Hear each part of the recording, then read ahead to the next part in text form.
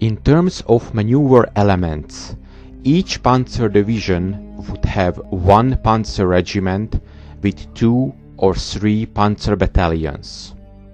The Mittlere Panzerkompanie or medium tank company was the principal maneuver element of the panzer battalion. The company overall consisted of a company headquarters, 4 tank platoons, 1 maintenance group, 1 combat train and 1 baggage train, with a total armored fighting vehicle count of 22 Panzer IV tanks. The company headquarters was the tactical command element of the company. It consisted of 2 Panzer IV tanks and 3 motorcycles for messengers. The company leader doubled as a tank commander, while the second tank received its own tank commander. By 1942, the company headquarters lacked the explicitly authorized company troop that it had in the earlier period of the war. Each tank had a 5-man crew, a commander, driver, gunner, radio operator and hull machine gunner, and loader, who were all personally armed with pistols. Except for the company's spare tank crew that rode with the maintenance group, the driver was typically always authorized as an NCO, a mark of the position's importance. By contrast, the loader was typically always authorized as a junior enlisted due to the low-skill, entry-level nature of his job. Additionally, while the radio operator in a company or platoon leader's tank was typically authorized as an NCO, they were typically junior enlisted. The 4 tank platoons were the close combat element of the company. Each consisted of 5 tanks, with the platoon leader acting as a tank commander in 1 tank.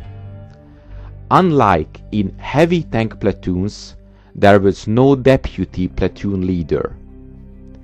In the first 2 platoons, the platoon leader would be an officer.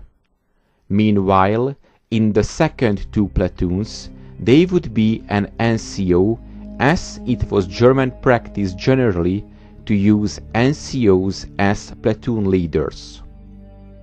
The platoon could be split into 2 half platoons of 2 tanks each for bounding movements.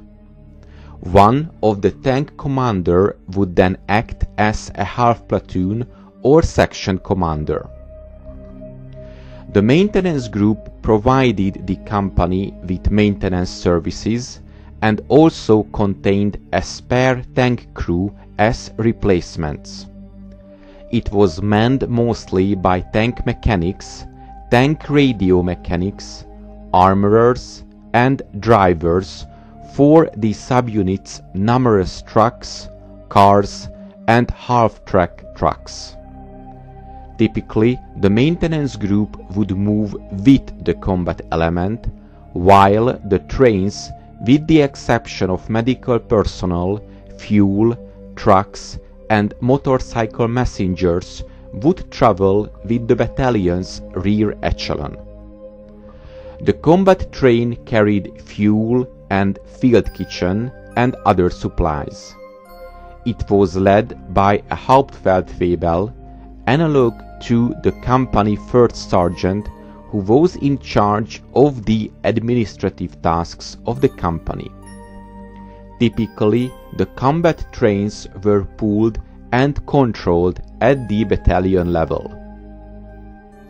The maintenance technical sergeant was responsible for the upkeep of the vehicles and would, along with the appropriate platoon leader, would be responsible for determining whether tanks in the platoons were combat effective.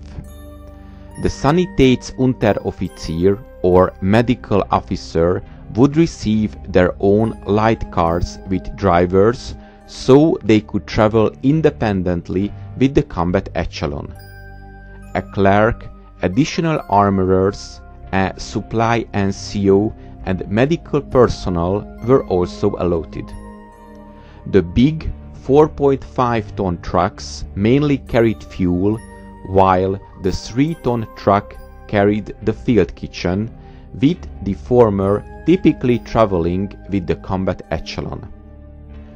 The baggage train provided the company with an additional 3-ton truck for baggage, an account NCO, tailor, and driver for the trucks.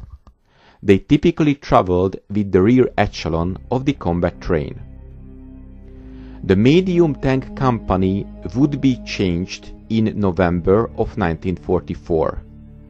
Major changes in late 1944 included the movements of the trains and maintenance to the battalion level to streamline the supply chain and get rid of redundant personnel, making Panther tanks, Panzer IV tanks, Jagdpanzer IV and probably even Sturmgeschützforce interchangeable at the company level with mixed battalions, and providing an option for 3 tank platoons if 5 tank platoons were unattainable.